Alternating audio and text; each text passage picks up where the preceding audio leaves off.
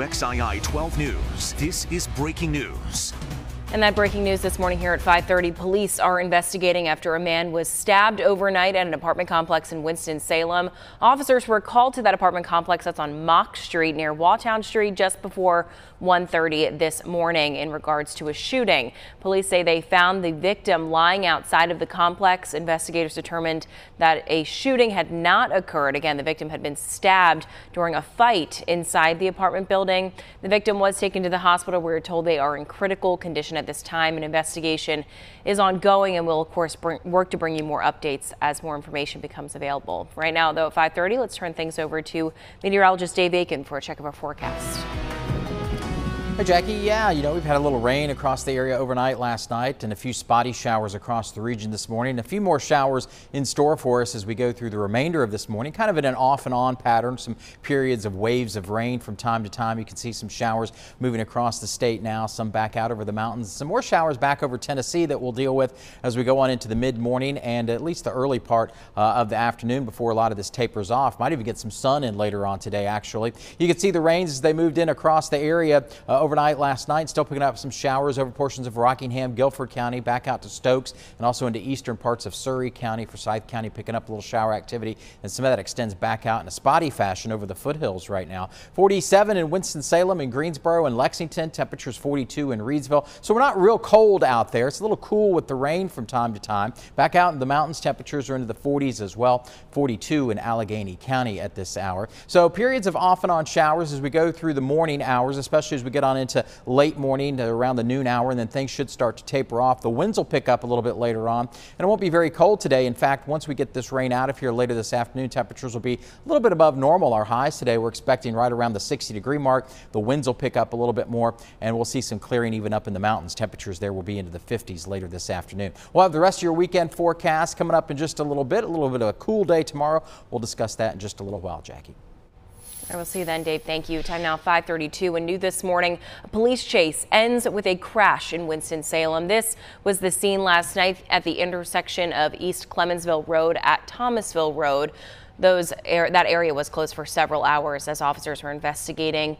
Forsyth County authorities tell us that a traffic stop was initiated, but the driver of the vehicle refused to stop, and that resulted in that pursuit and then concluded with the vehicle again crashing at Clemensville and Thomasville roads. We were told State Highway Patrol is investigating, and we'll bring you updates on that investigation as we get that.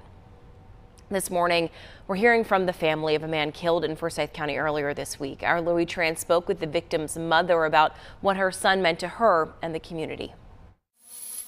I had just talked to him before this happened. I didn't get to say goodbye. Thursday night, Karen Money received a phone call that no mother ever wants to hear. Her son, Trey Money Brown, was shot and killed. I kept praying. I was like, God, please just let him be alive,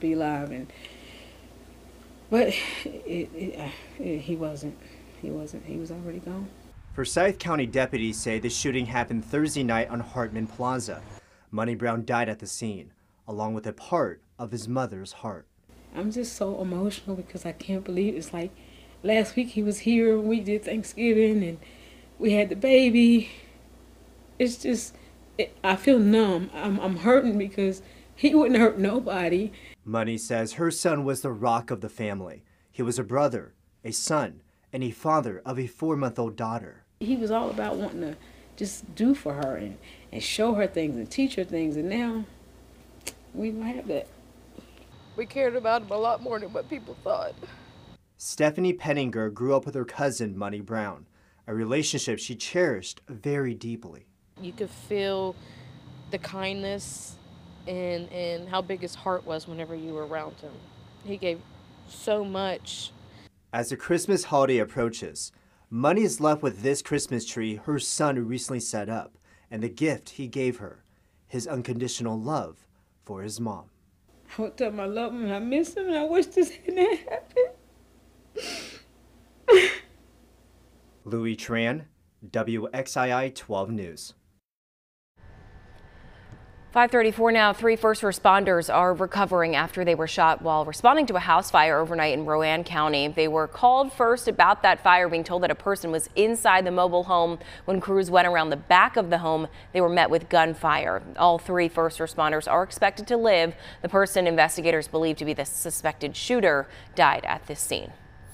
A parent is accused of attacking an employee at East Forsyth High School. The school district tells us Tuesday night, Terry Hairston II walked into the gym and attacked the head women's basketball coach in front of the team.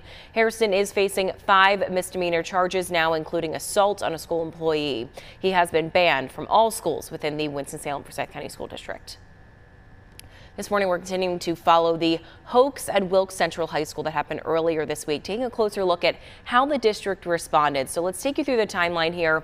The Wilkes County Sheriff's Office received a call just after 11 a.m. Thursday that there was an active shooter on the Wilkes Central High School campus. The school went into lockdown. Word of the potential threat made its way quickly onto social media, causing parents to worry. Many reached out to us here at WXII. Now, we spoke with the school district about this timeline and the steps they took. And Assistant Superintendent Wesley Wood says that parents were notified of the lockdown 40 minutes after it was initiated. The lockdown lasted 1 hour in total, and while that was a long 40 minutes for parents, Wood says student and staff safety was the priority and that it's important to make sure that school administrators had accurate, detailed information before releasing anything to families and the media. The school administrators and other administrators and staff are heavily involved in the crisis at that moment in time, and obviously can't stop to notify parents of what's happening play by play. And so we want to make sure whatever we release, and I'm sure the sheriff's department feels the same way, is very accurate information, and we try to do that in a very timely manner. So it wasn't a really huge period of time, but certainly as a parent, I mean, 1 minute of thinking there may be an active shooter is too long, you know. And there were local counseling agencies sent to assist the school yesterday, as well as a therapy dog. Several churches and community members have also reached out to provide care packages and support to those students and staff. Still ahead this morning, your Christmas tree may be more expensive